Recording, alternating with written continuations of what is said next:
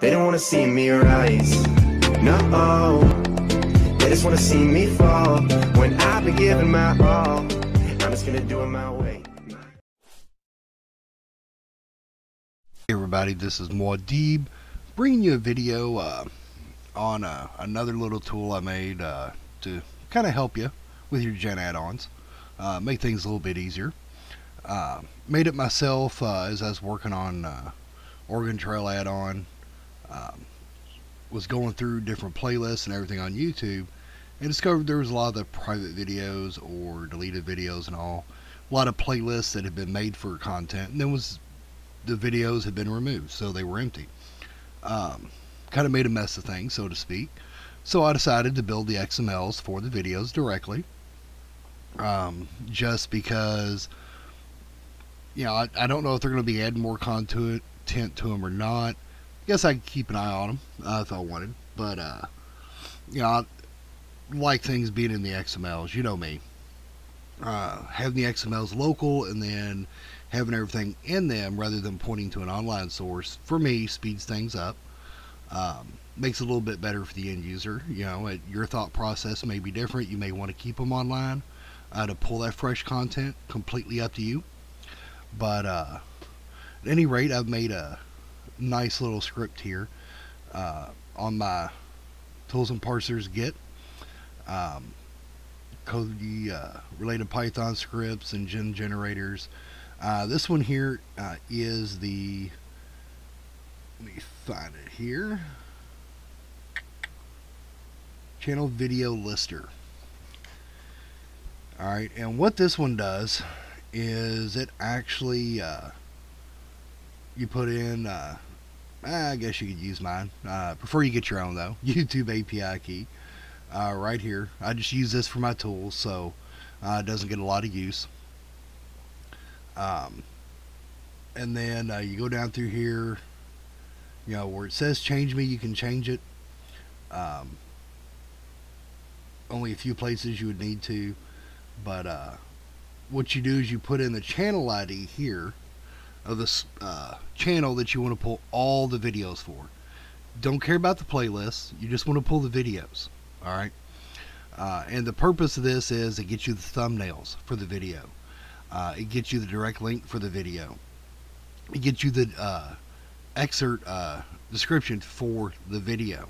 Alright, so it pulls all that for you. So you put in your channel ID there, and then you run it. You're done. Connects to the YouTube API, and then it goes through and it pulls all of just the videos. If you see here, if not video item type of YouTube video, it ignores it and goes on. It only pulls it for those. It goes through and tries to clean up the titles as much as possible, and then it'll go through and replace anything it can't fix there at the end. And it does that because a lot of YouTube content has weird characters in it, weird Unicode, weird escape characters and everything that can't get cleaned out. I've ran across it in different ones, so that's why I put this line right here. It'll just remove them. So you know, you always want to double check it if you get a chance, as far as the outputted title. Alright, as I said, it does pull the description. It puts it in meta. So if you have metadata turned on in your gen add-on, it will show the description from the video as, or the short description as the actual summary that shows off to the side there, generally depending on the skin, like under the picture, things like that, just like it would with a movie. You know, the plot, it gives you that ability with this. It does a direct link. Gen will convert this automatically to the plugin for you, and I just did it that way just because it was the preferred method I decided to use. That way, if anything else changed, that should stay the same. Alright, if you include fan art at the top where it had changed me for the fan art, it will include that down here for all of them. And it keeps cycling through till it pulls all the videos for a given channel. Alright, so we grab this here. And pull this over here. Show you here in action. Alright, so I'm going to go ahead and drop the command prompt here. And video lister there. I'm going to go ahead and open the source so you can see it here on my screen in Notepad++.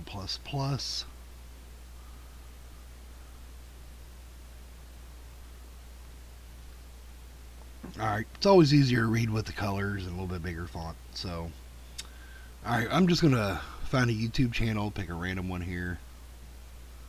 Let's see here. See here, let's pull one from what I'm working on. That give me the ID? Yep.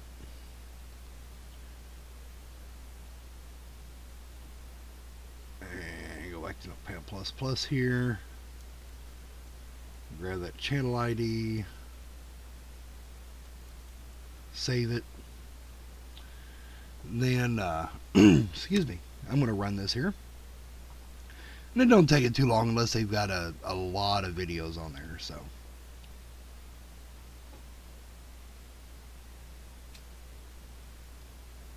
alright, as you can see here, it is done. So it output it as yeah, right here, and you can change the name of this. I'll show you where to change that in just a moment. But as you can see here, title and then summary, it pulls a summary from the video. Does have a link. Now I do have the space here for those that doesn't have descriptions. It'll add a space to it, so it does away with the no information there on the side for you. Alright, as you can see here, it pulled quite a few videos here from this one. A whole lot. All the way down to 3,041 lines here in this XML. All of them with the title, all of them that pull a description for you. Alright, so it does pull quite a bit of data, as you can see here. Now, if you want to change the name, the output name of the file, you can just drop right down here where it's got the hashtag save file or pound save file, however you want to put it. You just change this part right here, changes the name of it, and that's all there is to it. As I said, it does output all the videos and only the videos. If you're familiar with the YouTube API and you want to change what it pulls out, like if you want it to just pull the playlists,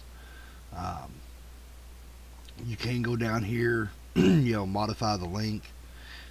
Just make sure that you're modifying, what else it pulls up in here from the JSON.